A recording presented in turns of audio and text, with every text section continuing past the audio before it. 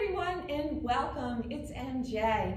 Today on this video, I'm going to present a few yoga poses that are very helpful in stretching your calf muscle, your Achilles tendon, and the soles of your feet. It is particularly great to do these string of poses if you're suffering from plantar fasciitis.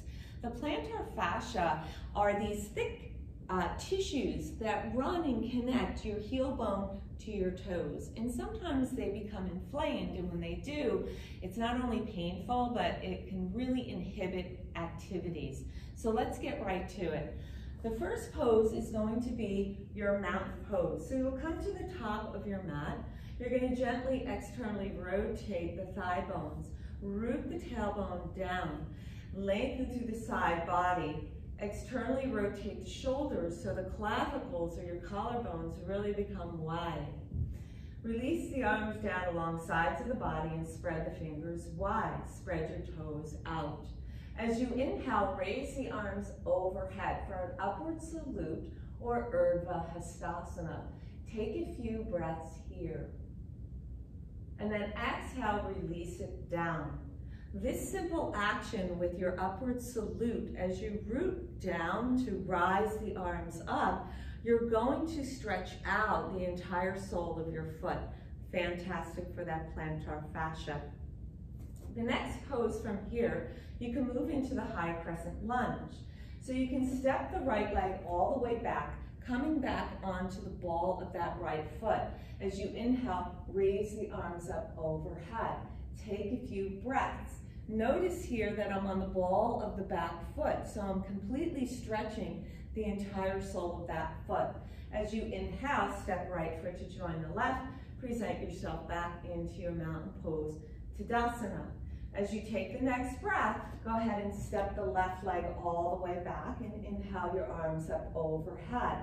Once again, on the ball of that back foot, you're going to stretch the entire sole of your foot. As you inhale, step forward, present back to your mountain pose here. The next asana or pose you can take is chair pose, Utkatasana. So the heels are slightly separated in this pose and the big toes can join and connect. As you inhale, bend the knees deeply and float the arms up overhead. Your gaze can rise, or you can level out the chin parallel to the earth, and your gaze can be towards the horizon. So in this pose, taking a few breaths here, you're going to stretch out the Achilles, the soles of the feet, and your calves.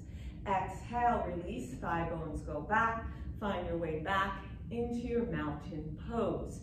The next pose you can take is prayer squat or malasana. So you can widen your feet beyond the distance of your shoulders and your hips. The heels go in, toes float out. As you exhale, bend through the knees, lowering the hips down. Now, you do have an option to sit on a block here as well. So that is available to you if it's too difficult for you to come all the way down.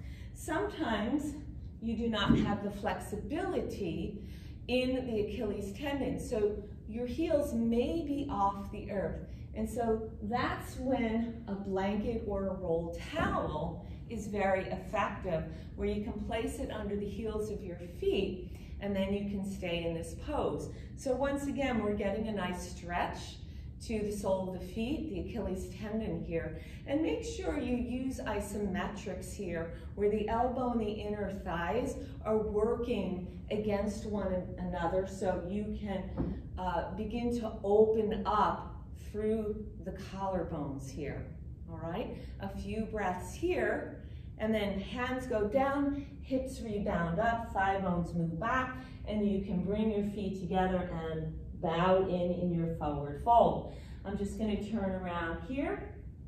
In the next pose, you can step right back into your downward facing dog, Adho Mukha Svanasana pose. So in this pose, it really opens up the entire back fascial chain of the body. So not only will the spine become longer, side body longer, but you're also going to find that the hamstrings, behind the knees, the calves, the Achilles tendons, and the soles of your feet will stretch out here. Now, if you need to soften the knees, you can, that's fine.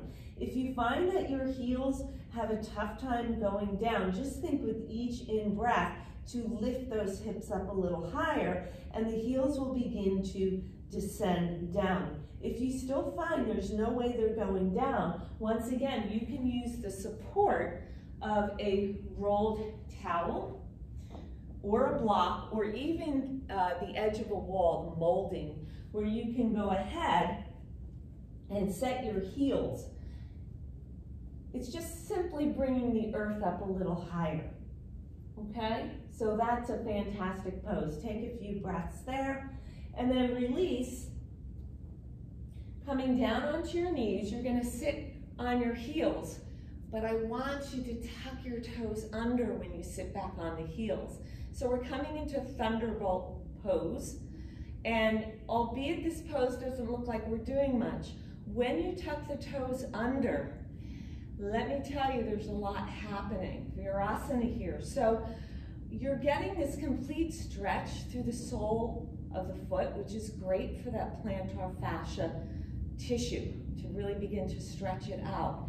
If you can work your way up to 3-minute hold here, which trust me, it's not easy, it'll really do a lot of work in stretching through the sole of your feet.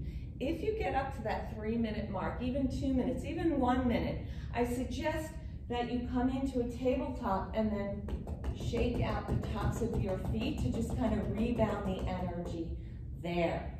Beautiful. So the next pose then is you sit back, lean to the left in this case for me, and you're gonna bring your legs around. You're gonna come into Paschimottanasana pose or seated forward fold. The first thing I'd like you to do is release any fleshy part beneath the sitting bones. The second thing, you do have an option once again to take your blanket and place it underneath those sit bones, and that's just gonna elevate the hips a little bit in terms of giving a nice, easy forward tilt to the pelvic.